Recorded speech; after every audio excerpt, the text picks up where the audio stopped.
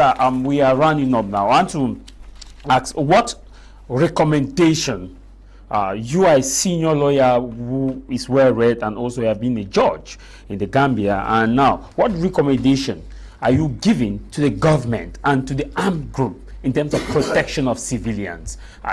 What are the recommendations you are giving? No, I cannot give recommendations to the armed groups because traditionally these are ghost authorities. You don't talk to a ghost. I can only speak to the government that is duly constituted to protect and guarantee security. And my message to the government is that they should engage in sincere dialogue.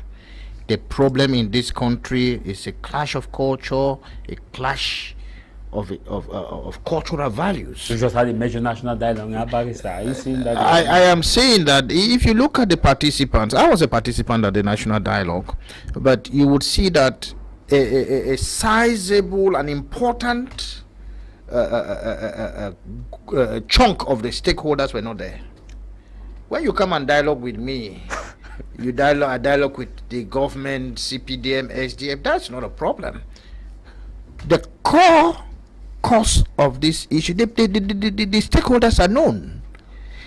If the government were to engage dialogue with Cho Ayaba, who is known, Akwanga Ebenezer, who is known, Komesako and all those figures, you know, Chris Anudem, they are known.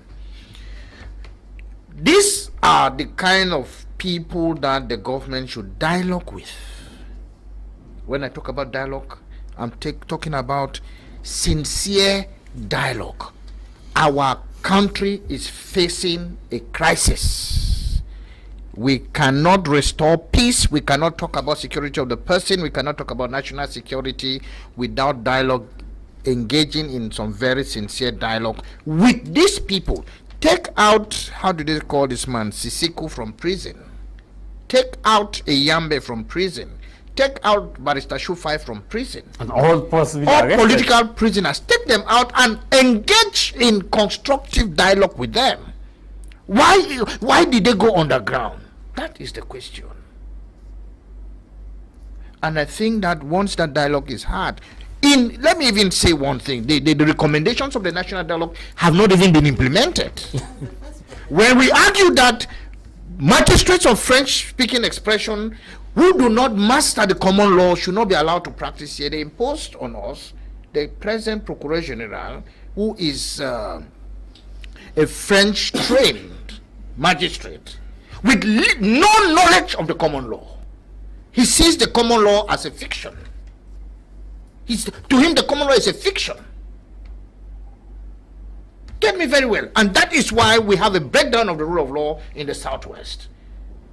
Because from the Napoleonic system of law, you know, it is the Procureur General qui a le pouvoir. In the common law concept, it is the courts. And so I've just gave you one direct example where you see the PG calls a bench magistrate to his office to give him instructions. When the proceedings are ongoing? When the proceedings are ongoing. I'm saying something that happened in my presence. Verifiable. Me, I'm the eyewitness account of that. And then you see that there is truly a clash of culture. Okay.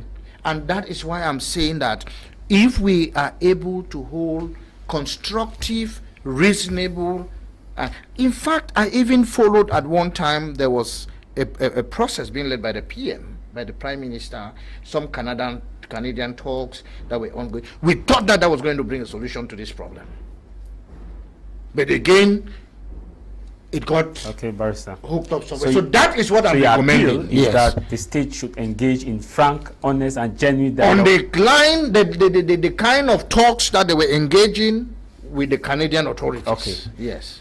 Dr. Mabel,